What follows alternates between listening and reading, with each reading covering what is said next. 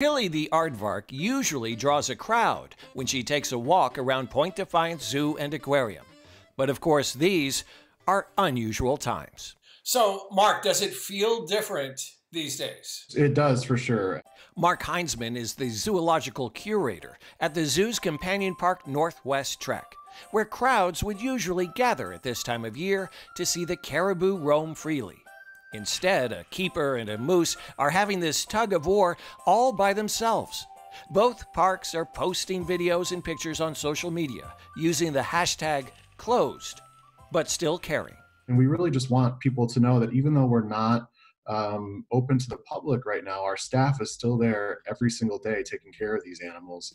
Zookeepers don't get to work from home, unfortunately, so they have to come in despite what's going on in the world and make sure our animals continue to receive amazing care. Both parks generate more than half their operating budget from ticket sales and memberships, but Mark says the animals will be the last to feel the effects of any budget constraints.